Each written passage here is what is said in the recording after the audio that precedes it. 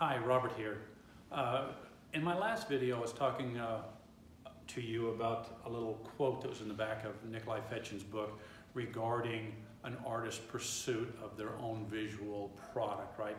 Well, I wanted to do a little demonstration with you this morning and tell you why that's important.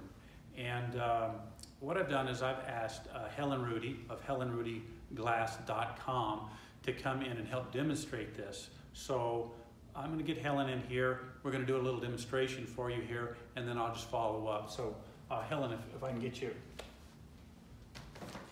So what I'm going to do, hi, this is Helen Rudy. Say hey. Hi. So what I'm going to do is I'm going to put my signature right here.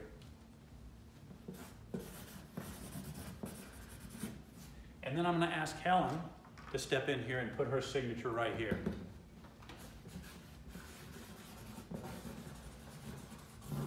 Okay, Helen, now I also want you to come right over here and I want you to copy my signature right here.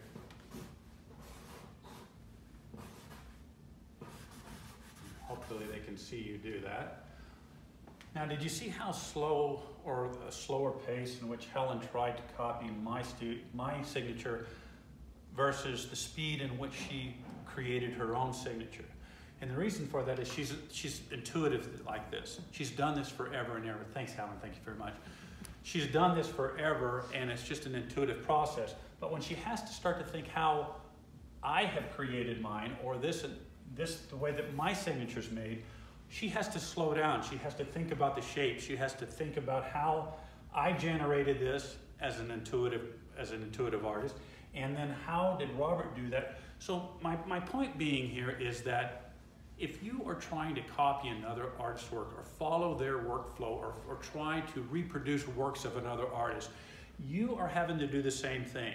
You're having to stop each time you're creating a shape or a stroke, and you're having to think about how that other artist is recreating these shapes or these things. So what happens is you lose the intuitiveness in your own work that Helen had over here, and you start to think and you start to doubt and you start to have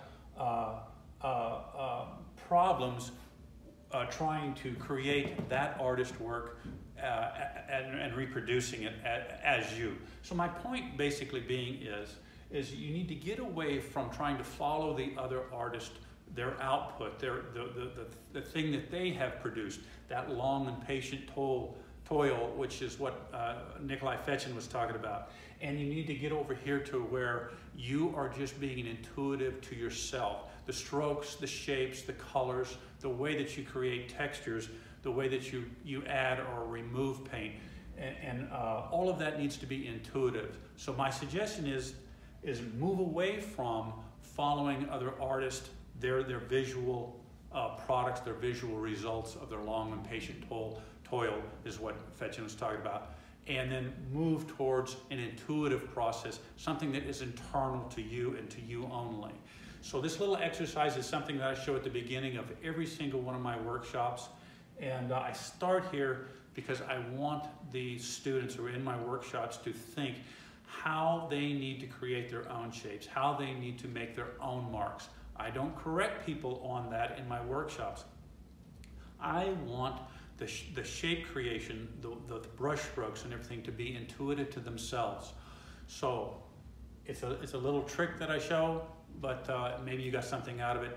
Once again, I want to thank Helen Rudy, and please go to HelenRudyGlass.com. Say hello to her, look at her work. She does beautiful glass work.